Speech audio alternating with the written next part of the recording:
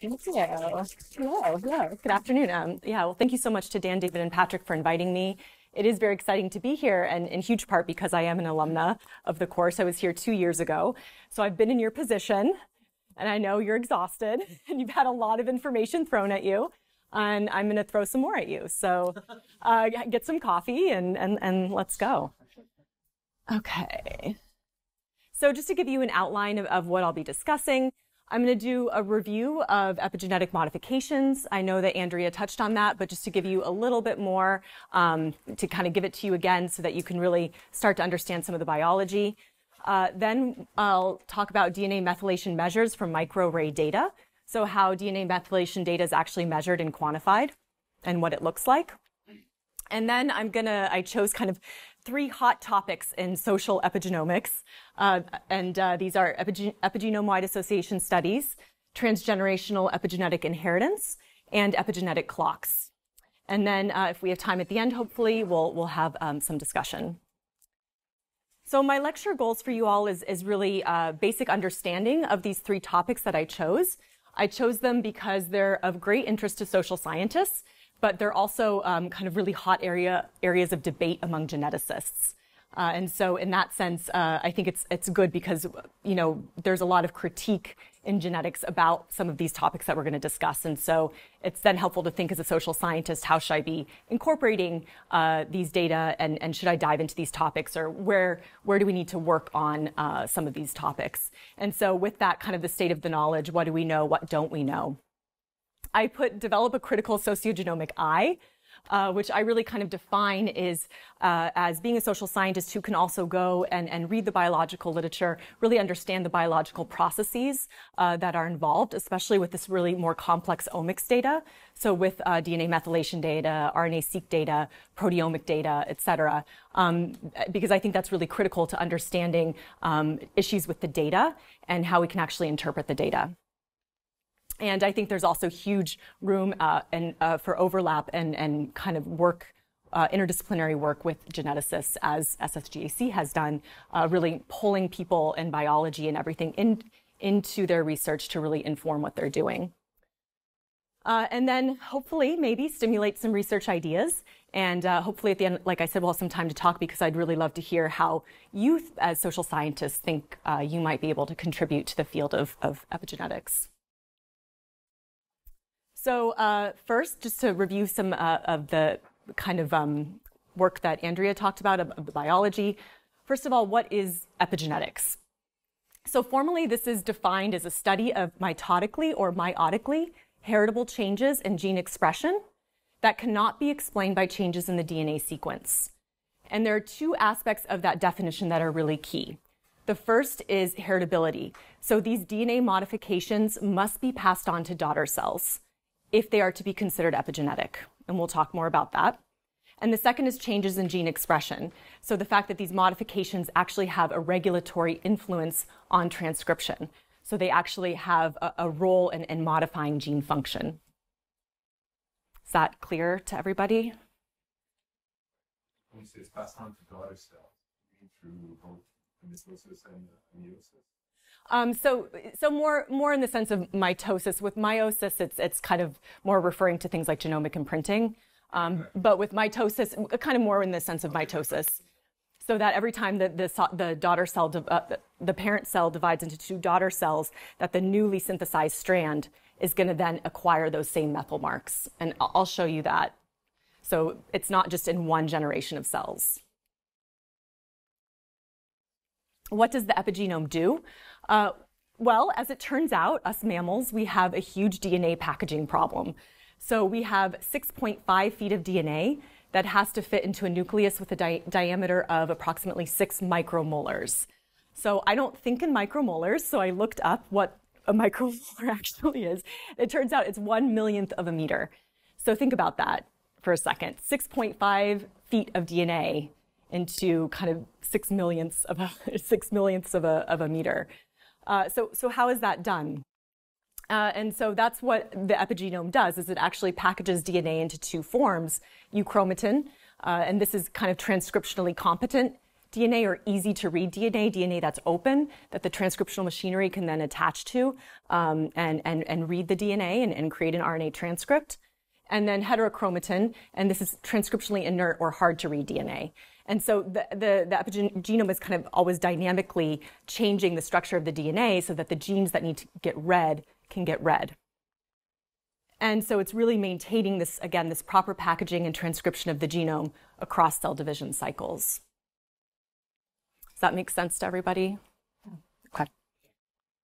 So types of epigenetic regulation, I think Andrea touched on all of these. DNA methylation, histone tail modifications or chromatin accessibility. That's, again, kind of the folding or the wrapping of DNA, I should say, around nucleosomes, and then tighter into chromatin and then into a chromosome so it can all fit into the nucleus.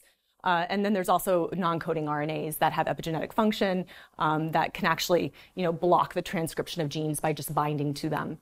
So we won't talk about these last two. Today we're mostly just going to be talking about DNA methylation because that's really the most well-studied epigenetic process. I think it's much easier to collect data on, and especially for some of the larger, perhaps, cohort studies that you'll be working with that have methylation data, it's going to be data on DNA methylation. So we're just really going to be focusing on that. But just so that you know, there are many types of epigenetic regulation. Okay, so what is DNA methylation? So it's when a methyl group is added to the DNA molecule at cytosine bases. So here, here's a regular cytosine. And then here, when the methyl group is added, it actually becomes 5-methylcytosine, because this is at the 5 position of the molecule. And when this methyl group is attached and when it's located in a gene promoter, it usually represses gene transcription. So it can also upregulate, but generally it represses transcription. In mammals, DNA methylation is almost exclusively found in CpG dinonucleotides. So what do I mean by that? Well, a CpG is a C nucleotide that's followed by a G nucleotide in the 5' to 3' direction. So if you remember, DNA is read from the 5' to 3' direction. So a CpG site is when there's a C, and then the P is the phosphate. That's because, if you remember, the DNA has a sugar phosphate backbone. So CpG. So that's a CpG site. Yes? Yeah, I don't know who didn't ask this, but so earlier it was mentioned in a different session that CpG sites were Yes. No, and it's not. And actually, an interesting fact is that there's actually not a lot of these in the genome. And that's because when the C is methylated, it can deaminate and become a T. And so it's actually much more mutagenic. And so evolutionarily, there's then fewer of these sites in the genome. So they think that's why, because it's more prone to mutation. Okay. So this is what I was talking about with it being maintained and passed on in daughter cells. You could see here we have all these methylated CpG sites. And then during DNA replication, there's a new strand that gets synthesized. And you can see this strand doesn't have methyl marks on it. And so then there are proteins that come and then stick methyl marks back on those cells to make sure that the daughter cells contain the same methylation patterns as the parent cell.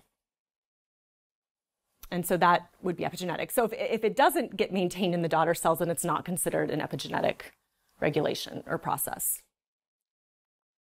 And just with that, this is kind of more information than you really need, but I think it's just interesting and it's good to know. There are enzymes or proteins that have different jobs. They either put down or kind of write the methyl mark, or they read the methyl mark, or they might even erase the methyl mark.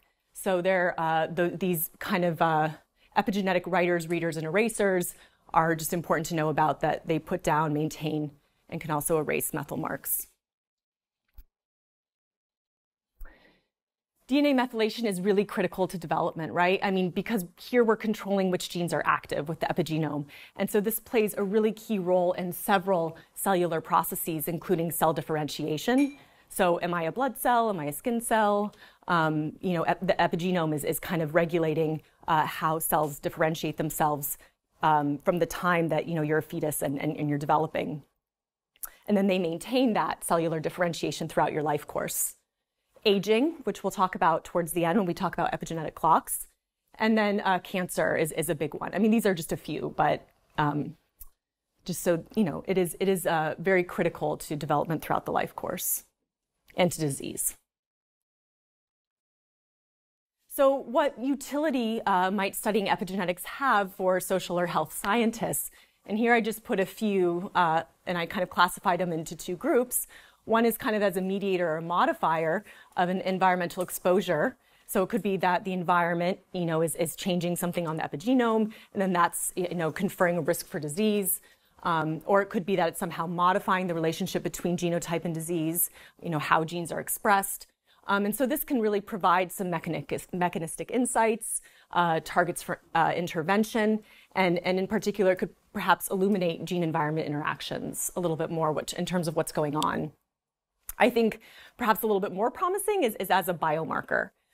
So, it could be that, the environment is modifying epigenetics somehow. We're not really sure what the causal direction is, that this is then affecting disease, but that this is some kind of reflection of what's going on in this process. And so it might actually help us kind of expand the reach of our exposure measurement and also reduce misclassification errors. And I'll talk a little bit more about how we might want to use a biomarker of epigenetics in research. So now I'm going to move on to DNA methylation measures for microarray data. And I don't think you guys covered any, did you talk at all about, I don't think you guys covered that. Okay. So how is DNA methylation measured and actually quantified? So there's several different types of epigenetic assays, but I'm going to highlight two. The first is a methylation bead chip. So this was the 450K array. It's now been replaced by the EPIC array. So this is called a microarray. And what a microarray does is it uses fluorescent probes to quantify the percent methylation at a certain CpG site after bisulfate conversion. And I'll talk about in a second what that means. But basically, methylated Cs are converted to Ts. And that's then how you're distinguishing between methylated and unmethylated sites. And so that's called bisulfate conversion. The EPIC array captures around 850,000 CpG sites across the genome. And so the predecessor to the EPIC was the 450K, which captured around 450,000 sites. Most of the sites on the 850K do overlap with the 450K, and the 850K captures a lot more enhancer regions, which has been an exciting area of expansion and research. Another type of epigenetic assay that might be used to look at DNA methylation is kind of deep sequencing approaches. So these would be whole genome bisulfate sequencing, also reduced representation bisulfate sequencing. And here what's done, it's much like sequencing of the genome, that type of deep sequencing. But instead of just sequencing the genome as is, you're sequencing it after bisulfate conversion. So this then enables you to calculate percent of methylated versus non-methylated reads. So those reads that are given out from sequencing. Large epidemiological cohorts tend to use microarray data. So this is like the Health and Retirement Study, Fragile Families, Ad Health. I don't know if UKB is actually collecting, do they have epigenetic data yet? I don't think they do. I don't know it, but they must. I don't know. But anyway, big epidemiological cohorts like those. And really the pro to that is comparability across studies. And so that the same CpG sites are being measured in each study that you're looking at. And of course, it's much cheaper than deep sequencing approaches. The cons to that would be that you're limited to the sites that are captured on the assay.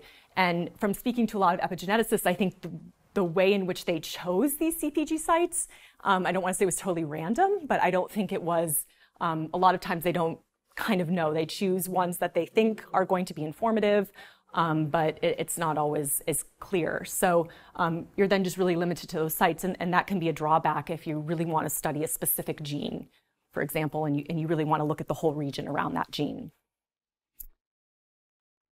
But so we're really going to be focusing in everything that I'm going to be talking about from here on.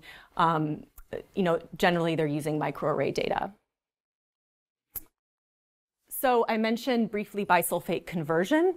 What is that? So what happens is that the the data are treated with sodium bisulfate, and this converts unmethylated cytosines to uracil, while 5-methylcytosine, so that methylated cytosine, is resistant to the conversion, so it stays a C.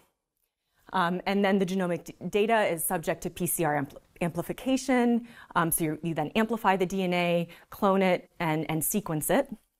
In the case of whole genome bisulfate sequencing, if it was microarray data, then that would be a different process, but both are bisulfate converted. And then what happens is that the methylated Cs remain as Cs, as I said, while the unmethylated Cs are sequenced as Ts. So that's how you know whether or not the CPG site was methylated or not. So then what does the data output look like once it's all been nicely cleaned and QC'd? So we're just going to skip over all the QC process, which is quite complicated with epigenetic data, or can be, and just talk about, say then you're just looking at the epigenetic data. What are you looking at? What is it measuring? And so typically what you get are these beta values and these M values. The beta values are really the percent of methylated cells at a CPG site. And so it's the total number of methylated cells within a pool of cells divided by the number of methylated and unmethylated. And so then if you multiply that by 100, it's the estimated percentage of cells that are estimated at the CPG site. For me, it was really key to understand that you're looking at this within a pool of cells. So it's kind of much like when we pool together a bunch of people and we take the average. Here you're pooling together a bunch of cells and you're kind of almost taking kind of the average or percentage level of methylation amongst all these cells. And that's important to understand because we're going to talk a little bit more about some of the confounders in the analysis, in epigenetic analysis. And one of them is kind of the composition of cells. So it's important to understand that. Yes? What organs are useful to collect those sample cells? Say that again? So like, what kind of tissue? Yeah, that's a good question, and I'll touch on that a little bit more as well. But typically, it's collected from blood or saliva, but the methylome is different in each tissue type. And so, usually you can only, especially in these large epidemiological cohorts, where you're going to interview them about, okay, how much do you make and what's your income and, are you working? And by the way, can I take your blood? This type of stuff. You can't sit there and be like, oh, can I take a tissue sample of your bone? Or whatever.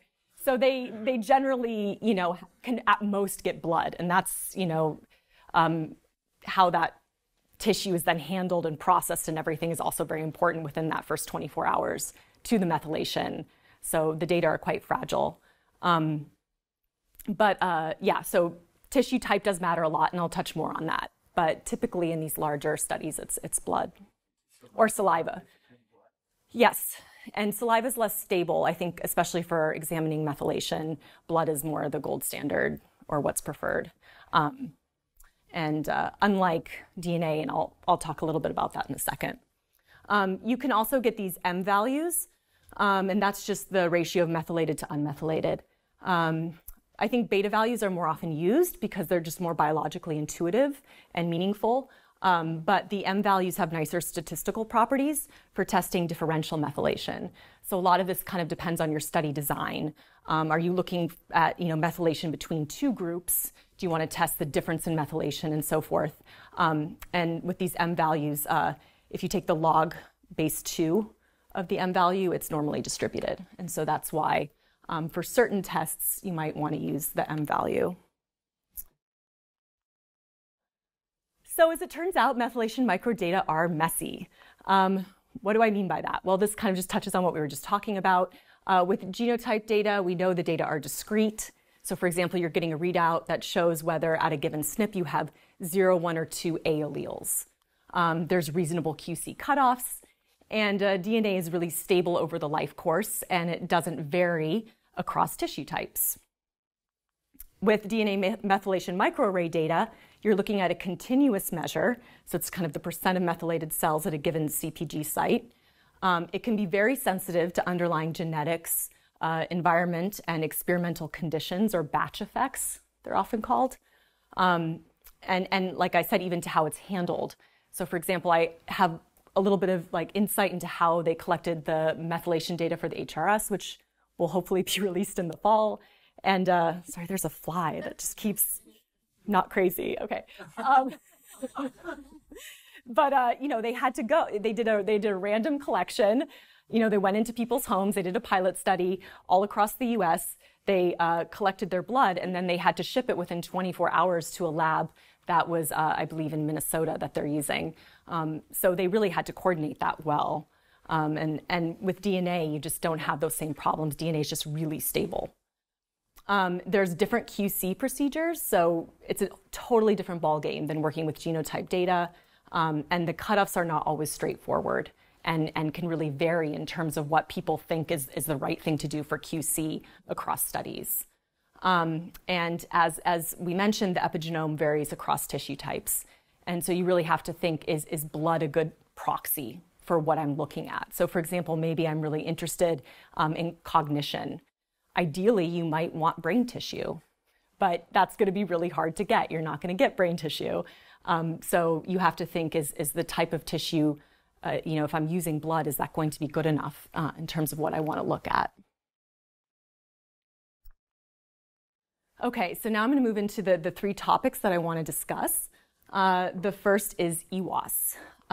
So what is an epigenome-wide association study? How many people in here have heard of an EWAS, know what an EWAS is? Okay, Patrick and Dan, okay, good.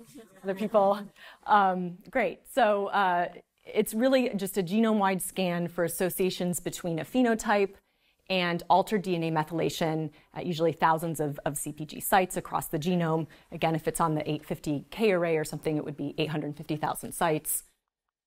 And typically what they're doing is they're regressing the beta methylation value, which is again the percent methylation at a CpG probe in a pool of cells on the phenotype and covariates. And so what's interesting to notice here is that the CpG site is usually the dependent variable, unlike with the GWAS where it's the independent variable. And I think that's really just because they're thinking about the causality in that direction. Not to say that it is causal, but that's kind of more the model. I guess also because it's continuous, you can put it on the left-hand side easier than with genetic data. And the typical covariates here that you're using, so in a GWAS, we always control for population stratification, and there's these things that we always put in there. In EWAS, it's usually sex and age, because those are two really huge drivers of methylation patterns, right? Females have very different methylation than men, especially because of the X chromosome. And age, methylation patterns change a lot with age. We'll talk about that again. Smoking is a huge one. Smoking has really been shown to change and alter the methylome. And then, as I mentioned, we'll talk about it in a second. Cell type proportions, array number, and position on array. And those are usually kind of controlling for batch effects that might confound the analysis. Okay, so just to give you an example of an EWAS, so smoking is something that has really been shown to leave a long-term signature on the methylome. So there have been many EWAS that have been done of smoking behavior. Here are just two recent citations. And really across these EWAS, they are tending to find reproducible CpG associations. So they do seem to be kind of time and time again finding the same CpG sites. And if you look at the genes that are annotated to these CpG sites, they tend to be enriched for associations with smoking-related traits that have been found in GWAS. So genes that are related to pulmonary function, for example, cancers, heart disease, that sort of thing. And what they also find when they look at current versus former smokers is that there seems to be a persistent pattern of that methylation, which they think perhaps is from smoking, in former smokers. So even after you stop smoking, there are certain sites that will continue to be methylated, across the life course. So because of this, and I was just talking to Tonu about this before the break, methylation at these CpGs could really serve as biomarkers of lifetime exposure to tobacco smoke. And why is that exciting? And is that, perhaps people might not, in a survey data, perhaps they might say they smoke, or say that they didn't smoke, but perhaps they do, or maybe they were exposed to a lot of smoke exposure in the home. Maybe their parents smoked, and that's not a question that was asked on the survey. So it might be a really interesting way of being able to get at people's behavioral patterns that aren't self-reported. There are two questions. Okay. One question about like how should we interpret it? Like what's going on?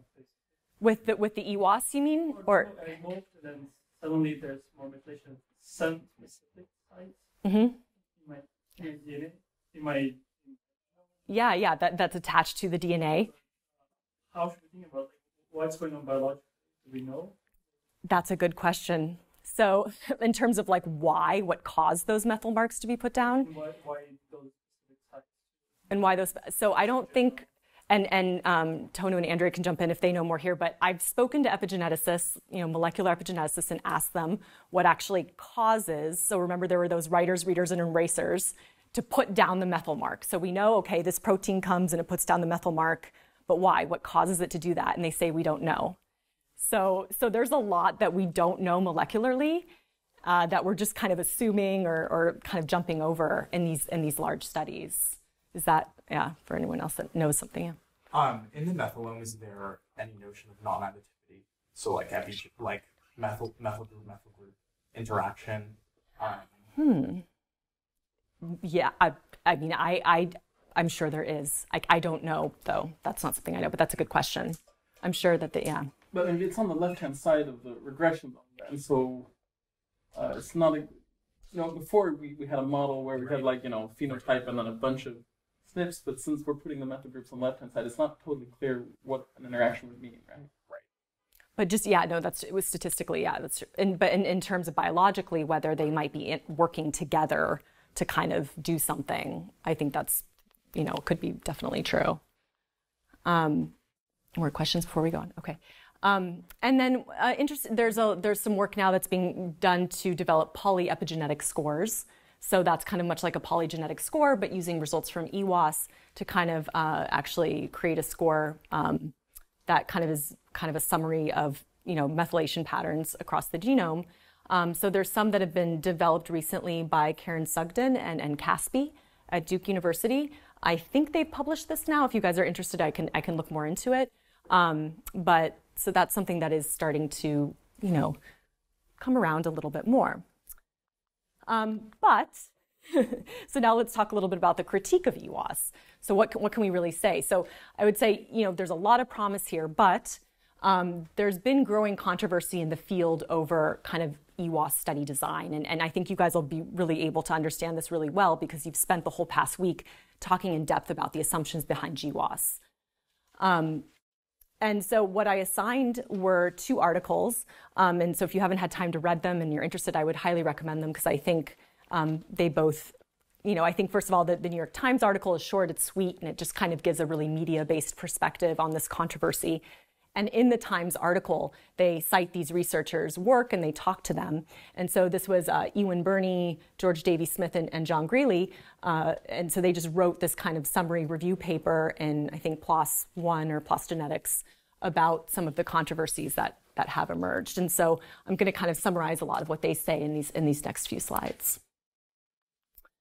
So EWAS is kind of like GWAS, except first, our genome stays constant over our lifetime, with the exception of somatic mutations like cancer that might arise. And so because of that, we can't really say that phenotype-associated events change our genotype, right? That doesn't really happen. Also with GWAS, genetic variants are usually randomly assigned with respect to the characteristics of an individual, kind of assortative mating aside or conditional on the parent's genome. And so because of that, because of this kind of consistency in random assignment, there's really more room to kind of permit a causal interpretation of GWAS results, or at least we can be a little bit more sure about the directionality of the results, right? But in EWAS, that's not the case. So in EWAS, there's definitely problems with reverse causation. So here, I just took this from the paper. Maybe the cellular hypothesis is that there was some sort of stress and that changed the methylation pattern. And that then caused the phenotype. But it could be that the phenotype, some sort of disease, is actually itself changing the methylation patterns.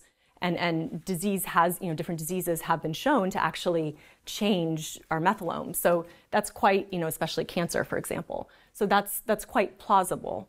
And that's not something that an EWAS can address. The other thing might be omitted variables, that, a third variable that's influencing DNA methylation or the phenotype that's just not controlled for in the study design. I have two slightly related questions. One thing is, given sort of the price of like whole genome bisulfite sequencing chip, are the scales of the methylation data sets you considering here? I imagine they're smaller, or am I? Yes, definitely. Right now, there's just not nearly as many epigenome samples, or that are collected relative to genetic data. My second question was related to sort of using epigenetics as a covariate, or not exactly a covariate, but as one of the factors in GWAS studies itself. So like a combined GWAS with epigenetics, sort of controlling for epigenetics, because if there is a silencing effect associated with that in the proximity of certain SNPs, that is something that could potentially have. We don't know. I guess I imagine there's not a clear idea of whether it's causative or just a byproduct. Right, exactly. Yeah, and I haven't heard of any GWAS that have started controlling for methylation, but I think the opposite, and I'll talk a little bit in a second about the genetic influence on the epigenome. I think the opposite, controlling for genetics in EWAS studies, is definitely something that's starting to kind of be thought about more and done in some research because of the tight connection between the two. Yeah. Okay. The third problem is the tissue issue, as was brought up earlier, as a colleague of mine calls it, who's an epigeneticist. This is just that each tissue type, so whether it's blood, saliva, muscle, has a different epigenome. And so the tissue sample that you're looking at in EWAS may not actually even really be capturing the phenotype of interest in the best way possible. So again, really thinking about, I'm looking at a pool of blood cells or a pool of white blood cells and how that's related to cognition.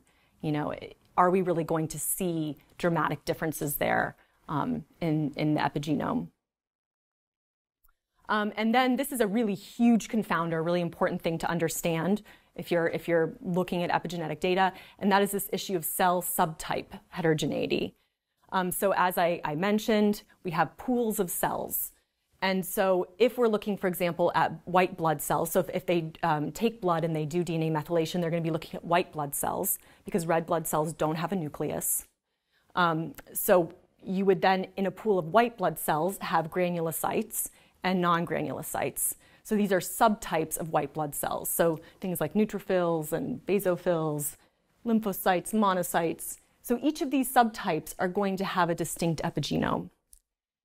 And so what can happen then if you pull all these cells together and you don't take into account the composition of these cells is that kind of the different proportions of cells sampled could actually generate DNA methylation profiles that are not a result of some sort of underlying cellular stress, but actually the proportion of the cells that are being measured. And so it's really important to adjust for cellular subcomposition. What's ideal is to be able to just have one cell subtype. So generally, they'll only look at methylation in monocytes. But that's even more expensive because you have to then purify, you have to sort the cells after you draw the blood and make sure you're just getting monocytes. So I know, for example, with the HRS data that's coming out, that was too expensive. So they also have, of course, flow cytometry data on the blood, so you can adjust for the proportions of cells. So the flow cytometry tells you what the proportion of cell types was in the blood. Does that make sense to everybody? Yes. So, but we do know that the epigenome is stable at the subtype level. Well, it could still change at the subtype level. Yeah, so it's like, yeah, you have all these different moving parts in that sense. Another challenge is that, most changes in DNA methylation are quite modest. So you really tend to see this bimodal distribution when you look at the data where the majority of loci within a pool of cells are either 0% methylated or 100% methylated. And so, for example, if you see, at a CPG site, 20% methylation, that means 20% of the cells are methylated. So, and for example, that's even if you're looking just at monocytes. So even if you're just looking at one type, one cellular subtype, and you see that 20% of the cells are methylated, that means that there's some sort of cellular mosaicism that's going on, or that some of the cells are methylated and some aren't. And I think that that's even still kind of being understood. What does that mean, and how should we interpret that? But it's hard to detect these changes. But I have a couple of fast questions. Like, first for this graph, this makes life easier, right? If it's accurate, because it's either on or off. Mm-hmm. The second one, like, as you mentioned that the epigenome is very dynamic, it's not static. Like, do you have an idea about the temporality and how fast it could change? Is it a matter of hours or years? That's a good question. I'm not sure. I think it would really depend on the type of mark, on the gene, on the exposure. I think most methyl marks, one epigeneticist told me that 80% of our methyl marks are put down in utero. So, and they tend to stay stable throughout the life course. So I think, many of them never change. And then there are some that change. So most of them will always have this 0-1. And then there are about, I think, 20% that can fluctuate. So, but in terms of how long it takes them, I'm not sure. I just want to add something to that. I've heard about this experiment that they ask people to exercise and took blood before and after, say 2 hours intense exercise, and you could detect within 2 hours. Oh, wow. And then, but it would have to then replicate to the daughter cells for it to be considered a full epigenetic change. So it might be that like, oh, okay, yeah, I'm methylated now, but whether or not then it's gonna, I'm methylated, but then, I don't want to, I don't know, then maybe that little reader, writer, eraser, whatever won't come down and do its job. So so whether then the methyl marks persist, I wonder if they've looked at that. And this sixth one I think is really important because what many people don't know is that there's a huge genetic influence on the epigenome. So SNPs known as methylation quantitative trait loci, or MQTLs. I think you guys talked a little bit about EQTLs. Who remembers what an EQTL was? Expression. So those are SNPs that influence gene expression. And these are SNPs that influence methylation. So you'll be hearing a lot more about EQTLs and MQTLs, so then you'll know when you hear that. And they've been estimated to account for anywhere between 22 and 88% of the variability that we see in DNA methylation. It can also be that transcription itself alters methylation patterns. So differences in gene transcription may generate DNA methylation changes that might be due to and not causative of transcriptional changes. So there's a lot of, the arrows are definitely going in both directions here on this little diag that I drew. And so, not controlling for these genetic influences could perhaps be misconstruing some of the variation that you're seeing, or there could even be, causal effects going in the opposite direction. So, okay, EWAS are messy. Why bother? Yes, okay. I would just add to your list of issues that correlation between the phenotype you're interested in and other phenotypes could be driving the results. Yes. So the SSGAC did an EWAS of educational attainment, which was motivated by this general view, a kind of popular view that everything affects the epigenome, all sorts of social interactions that happen all the time to us.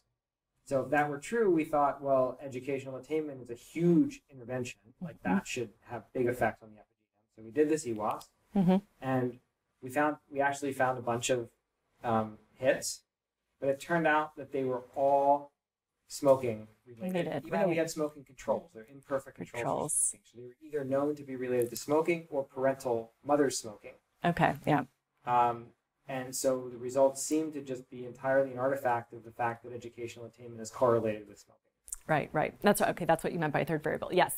Yeah. No, that's a fabulous example of and was a very interesting paper on that. So, those smoking are so persistent that exactly. So it's really hard to tease apart. I think there was another hand. Yes. Sure. I think polyepigenetics score, and it's kind of related to this diagram here where we're trying to understand how we can incorporate EWAS results into Mm-hmm.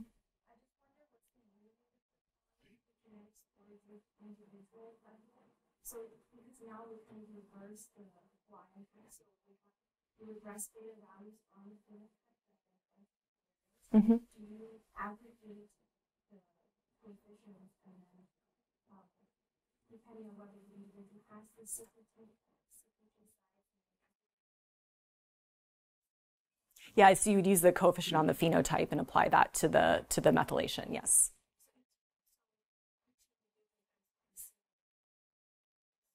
Yes. It's just like a polygenic score in that. Yeah, there's instead of a SNP, you have columns of CpG sites, and then the other column is the percent methylation, and then you would have a beta value, and yeah, as far as I kind of understand it. Miles and then Sylvia. And it sounds like it'd be a good idea to treat the smoking EWAS just like PCs are treated Mm-hmm. in this other kind of analyses. And of course, that would mean it would be very important to get super accurate smoking EWAS. If that's your key PC, then you got to get that really accurate. Mm-hmm. But that would be a good way to just routinely make sure that you're not getting a smoking. Right. And I know there are, I think sometimes they do control for PCs of the epigenetic data. So, and those do tend to capture, the first one tends to capture smoking, or, the second one captures, just these major things, sex, smoking, and age are the three that have really huge effects, and obesity too. Really, if you did I don't know that for sure, but I know that it does kind of come out as its own PC. So I'd have to take a look at that. And the field is constantly changing in terms of the techniques and what they're doing. So it's, yeah. But yeah, absolutely. Sylvia, and then. No, I think just to make sure I understand the point that then you guys are making. I guess the problem that it's because of this reverse causality, right? It's because the phenotype is affecting the epigenetic data. Is that why this is more of a problem in the EWAS than the GWAS? Is that the main of this confounding between the phenotypes? So that in principle could also be a problem with GWAS, right? I guess it's more of a problem with EWAS because of the... Well, the phenotype couldn't really change the genotype. Right. Like you couldn't, unless there was some sort of mutation, right, like cancer. And perhaps it could, but those mutations are, we just don't know. But generally it's not. Whereas I think with methylation, it's much more common for, disease or something to actually change the methylome. Okay. Yeah. Okay. So, EWAS are messy. So why should we bother? Okay. So, I think there is still this great promise that epigenetics can really generate new insights into disease mechanisms, right? It's kind of on the pathway to disease. And precisely perhaps because of its mutability. So someone described this once, and I thought it was just a really great way of saying it. DNA methylation carves a time and context-dependent program. So we're not studying gene expression, but rather the potential for gene expression. So you can maybe see changes in methylation before you're actually seeing changes in gene transcription. And so that holds really huge appeal for treatment and for kind of actually treating disease, right? And also I think that because of its mutability and it's kind of on this pathway, it might help us tease apart what's biological more and what's environmental.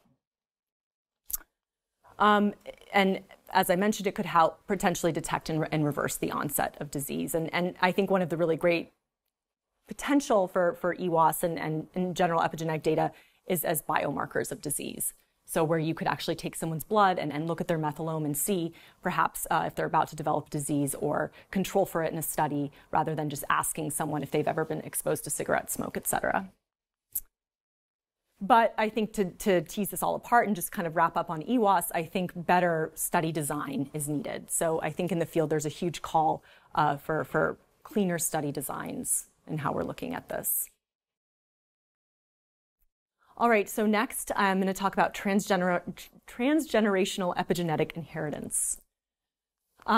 So I assigned another 2 articles. This first is this New York Times article that came out in 2018. And it's entitled, Can We Really Inherit Trauma? So, you know, I think this idea that perhaps what our ancestors were exposed to could affect, you know, their descendants biologically has huge emotional appeal. And I think it's just, you know, kind of just has gotten a lot of media attention and of course attracted a lot of social scientists into the pool. But as he points out in here, the evidence, especially in humans, is really circumstantial at best. So what can we actually say about inheriting epigenetic marks? And so with that New York Times article, I also assigned this paper, which I think is just a really nice review. It gets a little technical at certain points biologically, but if you just want to look at some of the DNA methylation parts, I think they really kind of outline it very clearly. And they really explain what is transgenerational epigenetic inheritance. So I'm going to talk about that a little bit so we can clear up what it actually means. So technically, it is the generational transfer of epigenetic marks. And why is that so kind of fascinating or interesting? Well, it's well known biologically that in each new generation, DNA methylation patterns are erased and reset. This first erasure is a kind of a global DNA methylation that occurs in the parental gametes, so in your eggs and sperm cells. And the second occurs after fertilization in the developing embryo. And just as a side note, genomic imprinting is one exception to this epigenetic erasure. So genetic imprinting is kind of the passing of epigenetic marks, but it's considered as separate from this phenomenon of transgenerational epigenetic inheritance. So just put that aside for a second. You might want to just explain what you guys, because I don't think we talked. Okay, so yeah, so basically it's just where, and jump in if I'm explaining this, one gene either in the parental or the maternal line is silenced. And so for a time, I think it's usually in this first step that you will only be inheriting the epigenetic mark from the mother, for example. And so that's often happened, I think, with X chromosome inactivation in the first step. But it happens with other genes as well. So I'm not quite sure I totally understand it, to be honest, but it is basically that either the maternal or the maternal allele is epigenetically imprinted and that's inherited. Is that kind of, yeah, with your understanding? So what TEI, I'm just going to abbreviate it, is an incomplete erasing of epigenetic signatures, permitting the transfer of epigenetic marks from parents to offspring. And by the way, they think that this is kind of done biologically because evolutionarily, it wouldn't be good to inherit all these epigenetic marks from your parents. It's kind of giving a clean start to the developing embryo. So there might be a biological reason that this happens, right? And what's really, really important here to understand is that transgenerational epigenetic inheritance is often confused with epigenetic changes from intrauterine exposures. That's not the same thing. So the epigenome we know is particularly vulnerable to environmental factors during embryogenesis. So any methylation patterns that the fetus acquires because of the mother's health behaviors, like smoking, for example, that can be passed on to the fetus, and that's not considered transgenerational epigenetic inheritance. So here we might see results and similarities between the epigenome of the parents and the offspring, but it's not because the fetus, it's not because the mother inherited the epigenetic patterns from the grandmother and then they were passed to the fetus, but rather because of the intrauterine environment. Yeah, I'm just wondering if, because there are certain notions that basically with age, sort of like the parental age, does sort of impact the health of the offspring. So, like men above a certain age having children at a later stage in life, that there's a higher. So, is that purely the risk of sort of de novo mutations, or is it also expected? So I think there are some studies that are looking at whether there's epigenetics involved there, especially in the male sperm line. But as far as I know, most of that research is on de novo mutations. So just the fact that, especially with sperm cells, they're just constantly replicating. And so by the time the man is 40, 45, there's a lot higher chance for things like, repeat disorders and so forth. And with female age, it's mostly the danger of trisomy. And that also has a molecular mechanism, but we won't get into that. So, would twins have the same epigenetic markers, or is I think they tend to be more similarly epigenetically at birth, but then they often show these pictures of twins over time that are genetically identical, that look different, and that has been attributed to epigenetics. So over time, they have shown divergence in twins' epigenomes, but they tend to be more similar at birth. Okay, so just to recap the conditions that need to hold for transgenerational epigenetic inheritance. So I'm going to look here in the female. Oh, this works now. Oh, but it doesn't show. Oh, it doesn't shine on the screen. Okay, so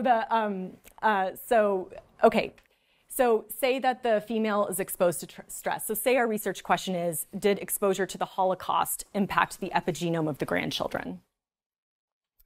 So if the mom was exposed to the Holocaust and she was pregnant, you would have to show the inheritance of these epigenetic marks in 4 generations. And that's because the fetus has an epigenome, but also the fetus's developing germline has an epigenome. So both the mother, the fetus, and the fetus's germline could have, in utero, been affected by the Holocaust. And so we could potentially see in the grandchild, in the F2 generation, an effect of the Holocaust. But it wouldn't be because they were passed on through, because of this complete passing of the epigenetic mark. It would be because of the intrauterine exposure, which is a different thing. So if a female is pregnant, you have to be able to view this passing of epigenetic marks in 4 generations to be able to say that it's transgenerational epigenetic inheritance. If the female is not pregnant, then it would be in 3 generations. And it's the same for the man. Is that clear? Would you please repeat that again briefly? I didn't. The whole thing? Yeah. So, I'm sorry. let's see. Okay, yeah, we have, I can, let me just, okay, so, because this is important to understand. So, I think the big thing that people often confuse with transgenerational epigenetic inheritance is in uterine exposure. So if there's in uterine exposure, the mom's kind of behavioral patterns or stress or trauma or whatever she's experiencing could impact, of course, the fetus, but it could also impact the fetus's germline. So the fetus is, say, developing eggs. And so then it's possible to see in the F2 generation, which was the developing germline in the fetus here, it's possible to see some sort of epigenetic patterns, but that could be the result of the intrauterine trauma. So we actually have to see it in 4 generations to make sure that it was not the result of intrauterine, and to actually say that it was passed on, these epigenetic marks were passed on. If the female is not pregnant, or if we're looking in the male germline, then it's 3 generations. So.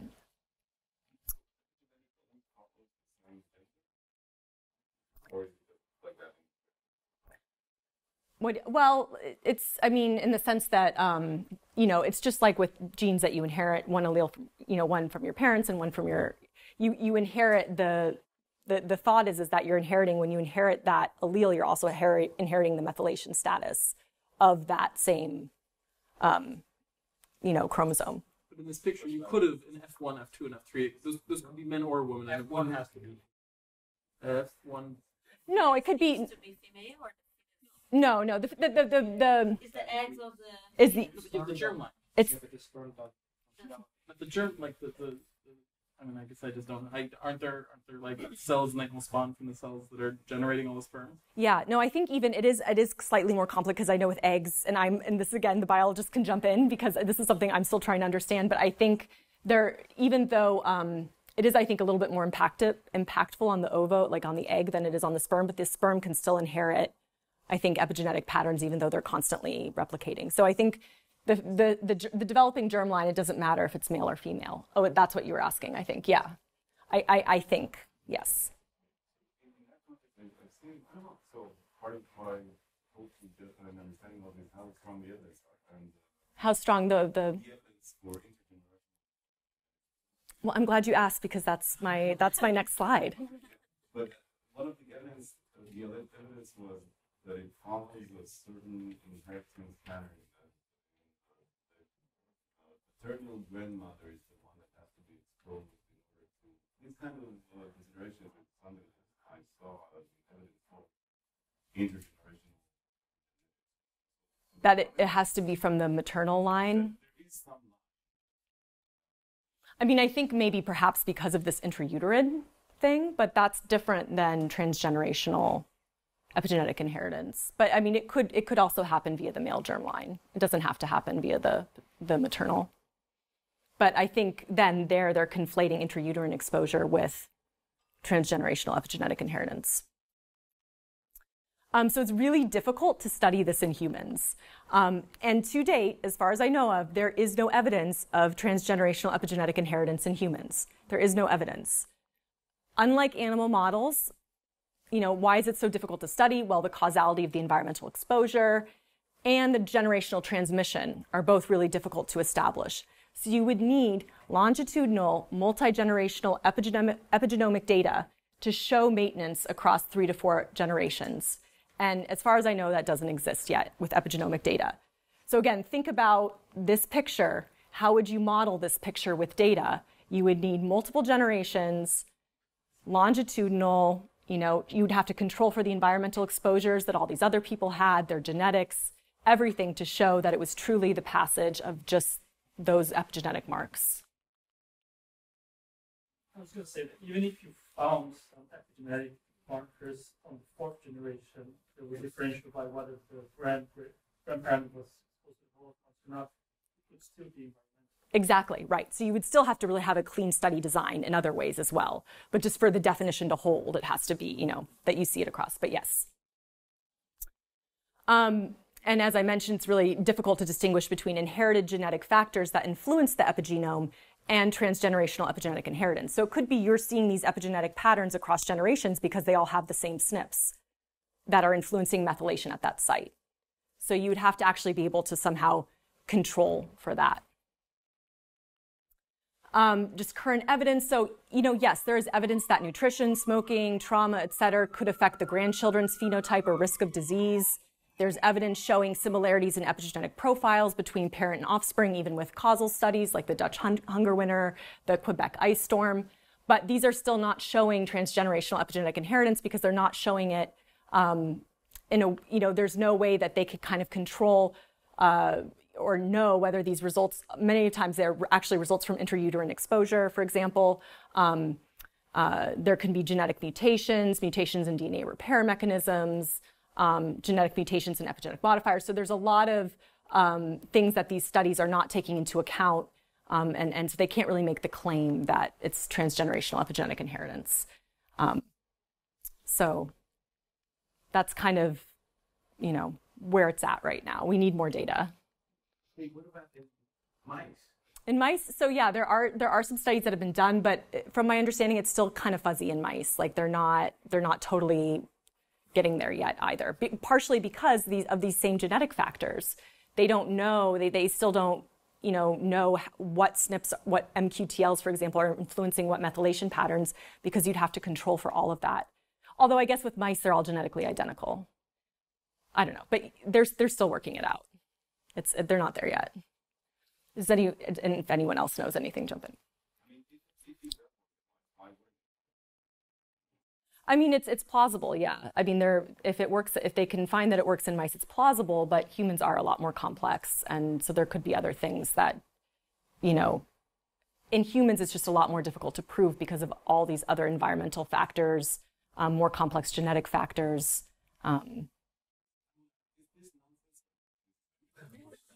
I don't know that it's nonsense, but there's huge skepticism, and it's not something that the most biologists buy into right now because there's just no evidence of it. And because it really goes against the grain of this very established molecular erasure of the methylome.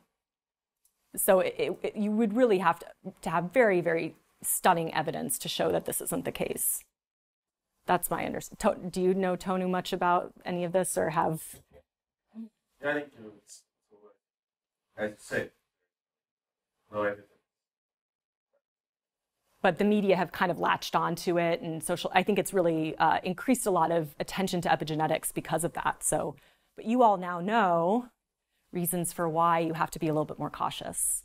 And even it's the same, like similar sample size, like genetics. Yeah. Right tissue to study. Right. Methylome in 200 plus samples and try to control it. It's many times worse. Yeah, yeah. Absolutely.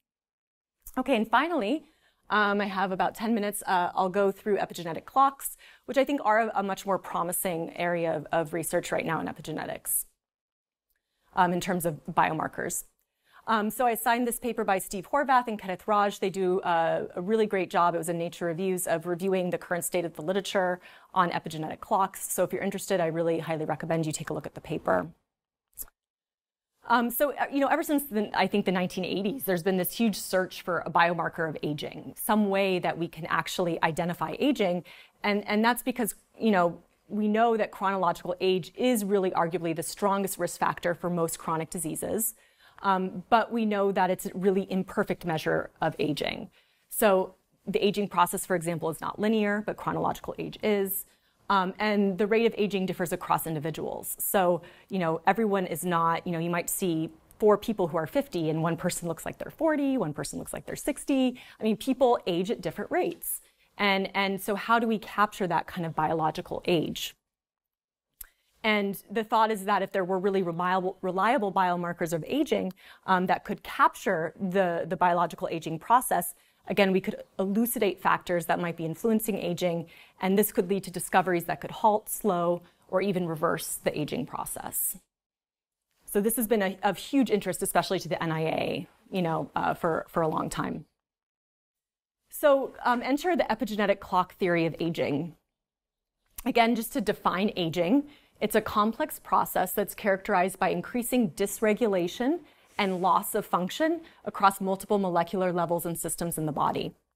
And what's been shown is that the epigenome actually exhibits really precise transformations with age.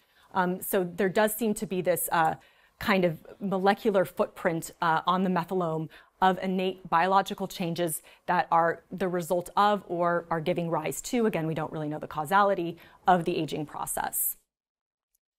And so because of this, measures of biological age that are based on epigenetic alterations have really emerged, in the past, 10 years, or not even 10 years, 6 years as promising biomarkers of aging.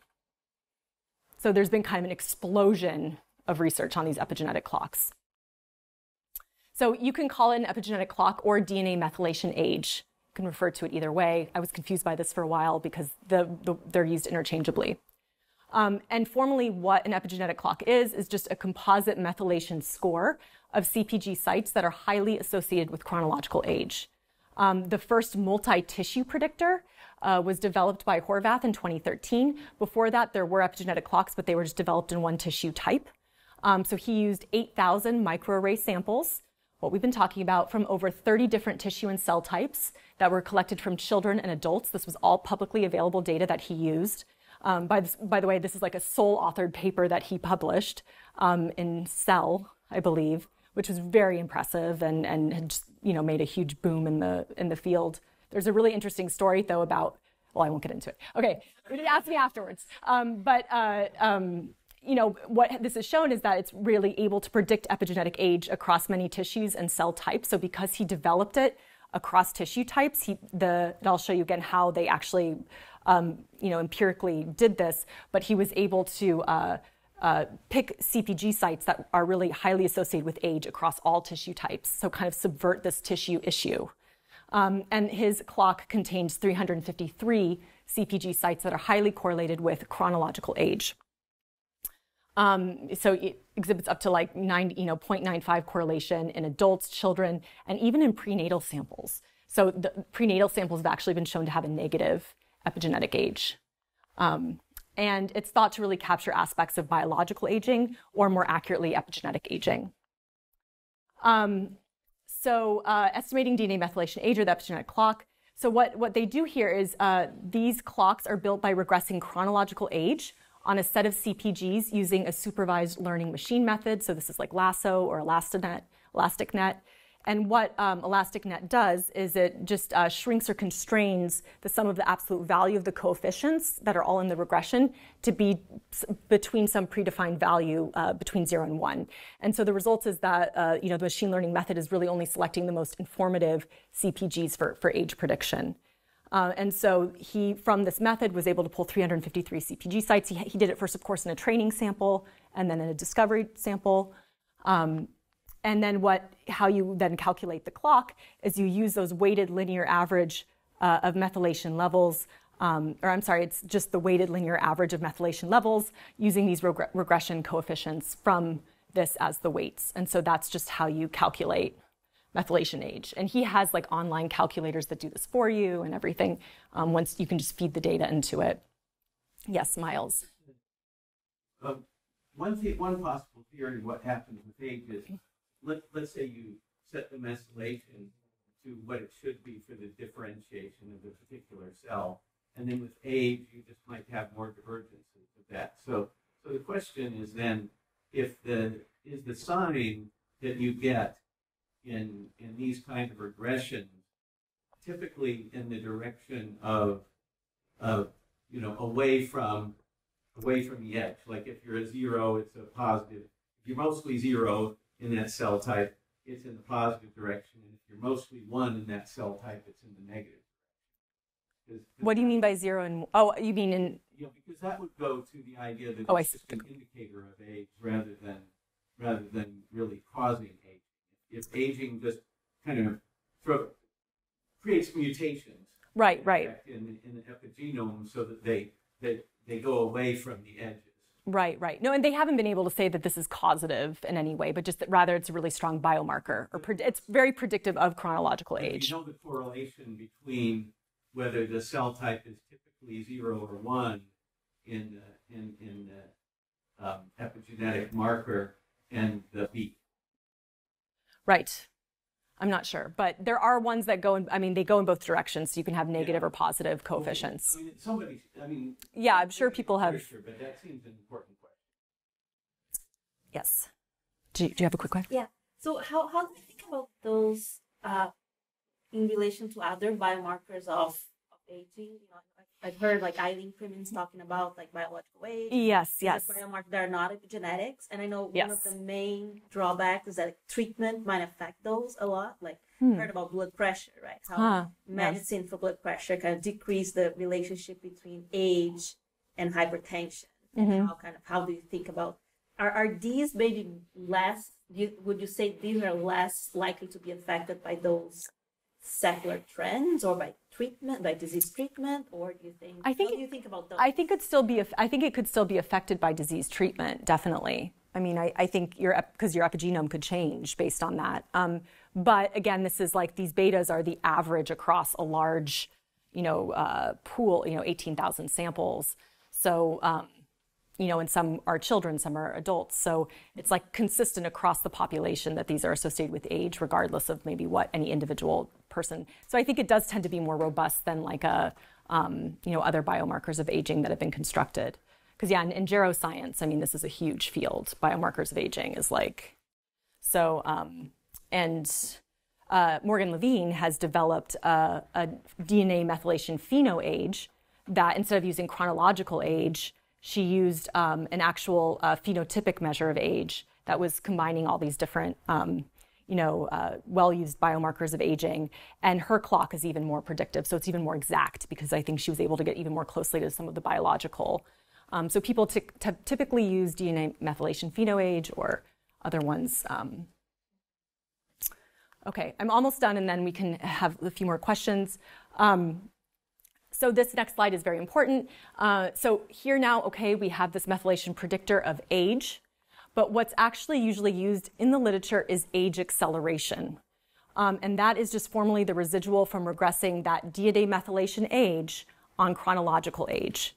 And so then what you get, so it's just basically the difference there, and what you get then is a positive or a negative value for a person. So if the value is positive, highly positive, if DNA methylation age, for example, is greater than chronological age, then you are aging faster than your chronological age. If it's negative, then you're aging slower.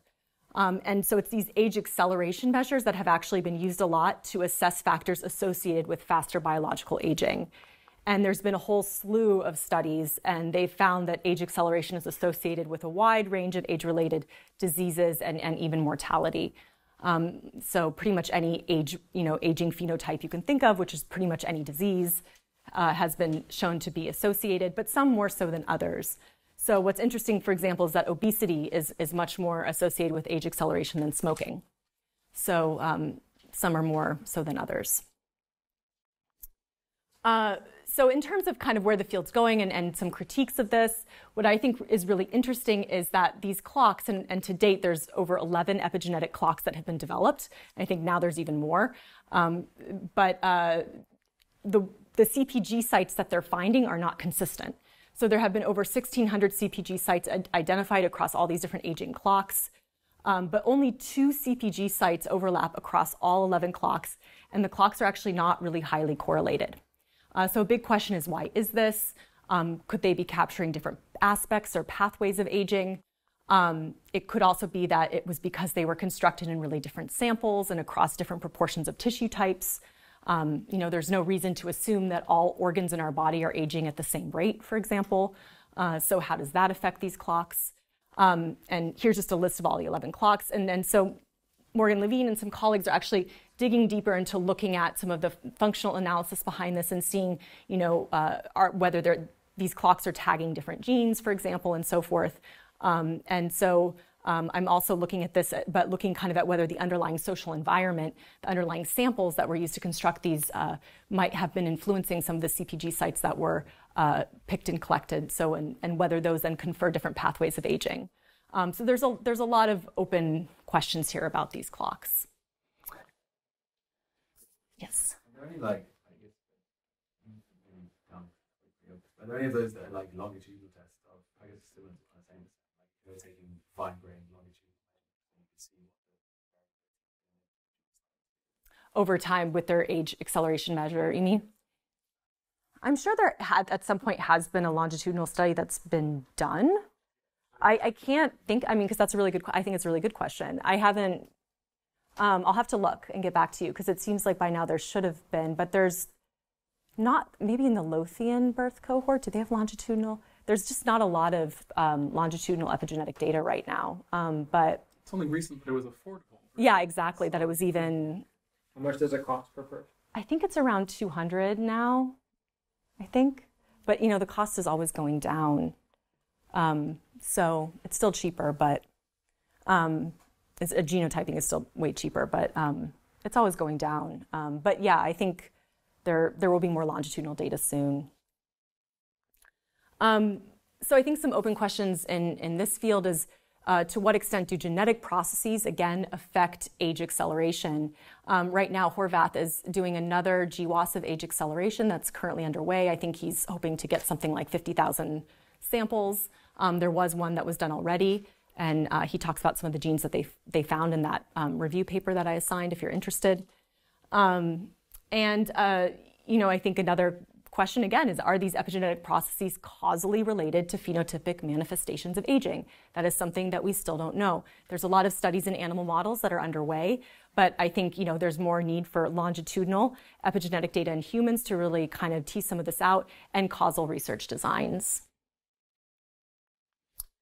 So now I just have a slide kind of for discussion. I know we're kind of up on time, so maybe there's not a whole lot of time, but I think these are kind of just some open questions that I'd be interested in talking to you all more about. What are some ways that you think social scientists can use epigenetic data to enhance their research? What tools do we have at our disposal that we could use to enhance study design? And really, what is the value added of using epigenetic data in social science research? So looking forward to talking to you all more about this. Do we have time for a few questions, or do you want to? Sure. Couple. So Jonathan? So for the age acceleration, have people explored to what extent this correlates with behavioral phenotypes? I think that's like which ones are you, like education? Yes, yes. It's not, so obesity, it's highly correlated with obesity, not so much with smoking, which is interesting. That seems to be a really different thing that's going on in the methylome. And then with education, it's not as strong as you would think, but it's a little bit, it's there. But I hope to do. I think that's one place social scientists. Yeah, no, and that's, I wrote. I suspect the role. I agree. No, I agree. And so that was part of the grant, my K that I wrote like a couple of years ago. That's what I pitched, is looking more at the socioeconomic environment, how it's associated with epigenetic age, and using causal research designs. So I hope to dig into that more. And I think with the HRS data that's coming down the pipeline, we'll be able to have some interesting studies that come out. So at the beginning, you mentioned there were two ways to use epigenetic data. One's biomarkers. It seems like they're promising. The other one's mediators. Mediators, yeah. Modifiers, maybe. We don't really know. Is there evidence for epigenetics as a mediator? And what should we think about it? I mean, I think that I don't know like how to answer that from a broad sense. I think in animal models, it's more clear that, where they can really, kind of look at the environmental exposure, and they have shown that.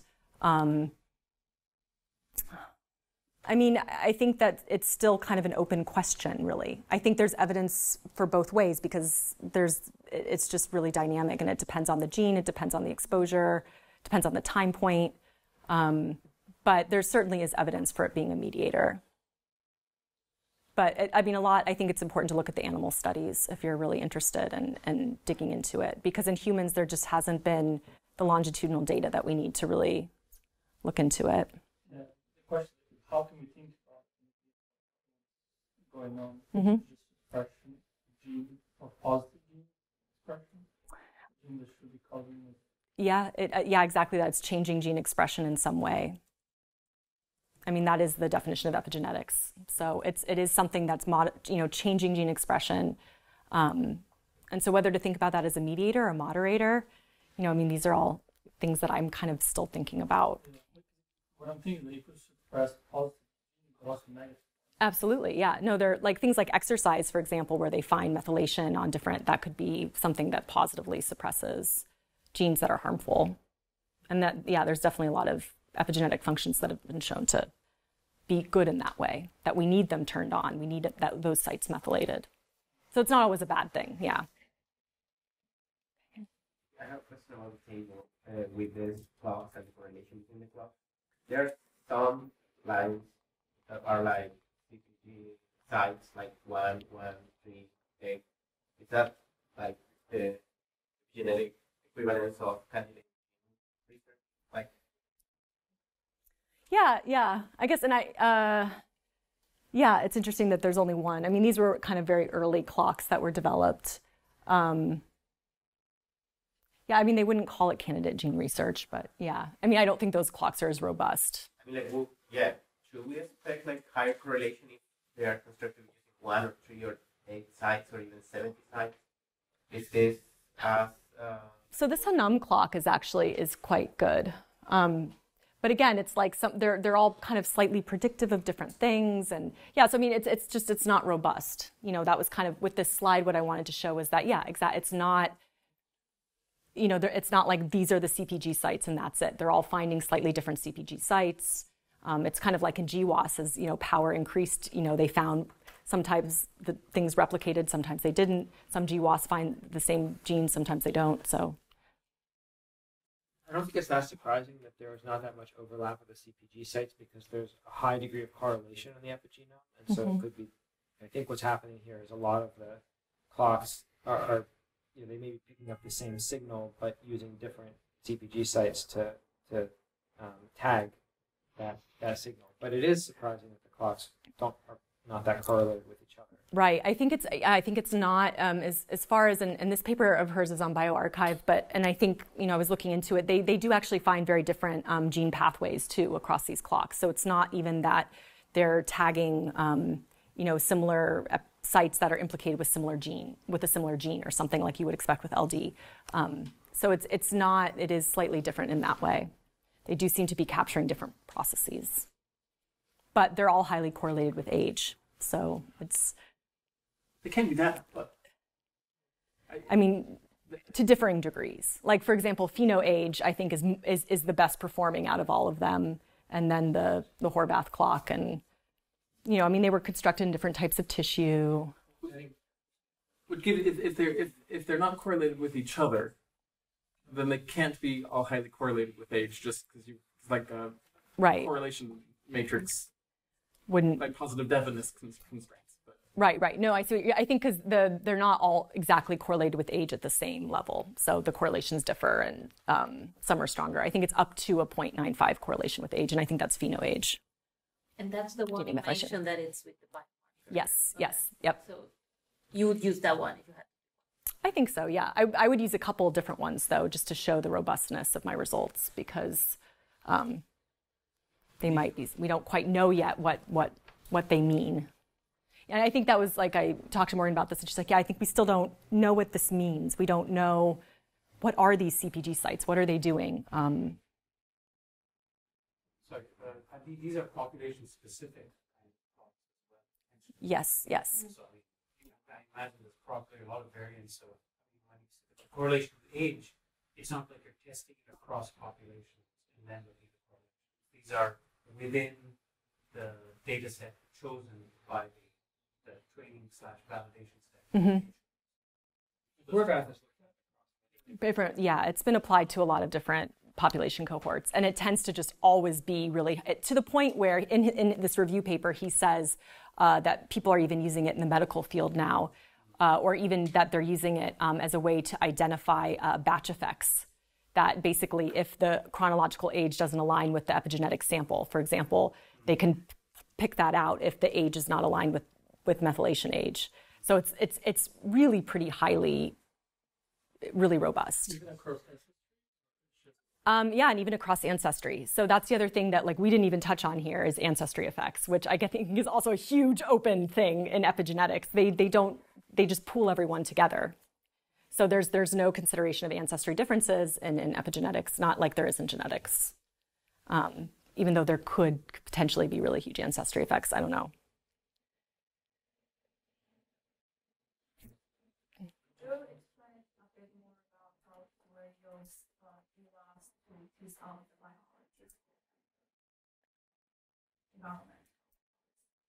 How you could use EWAS.